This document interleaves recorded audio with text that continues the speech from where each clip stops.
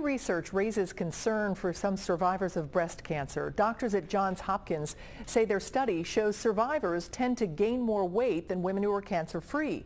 Local 12 medical reporter Liz Bonus shows us why this is more than just worrying about your waistline. Melissa McGuire was diagnosed with breast cancer 5 years ago. She is 46 years old and has the BRCA gene, putting her at higher risk for breast and ovarian cancer. I opted to have a mastectomy and hysterectomy. And then post-surgery, I was prescribed hormonal drugs, tamoxifen.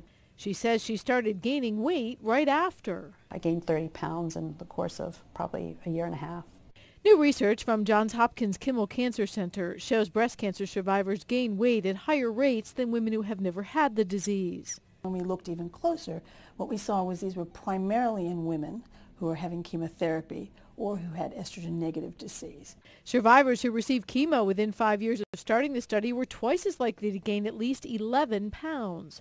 Researchers say chemo may increase inflammation and insulin resistance, which disrupts the metabolism. Weight is one of those modifiable risk factors. We know that increases in weight gain can be associated with other chronic diseases.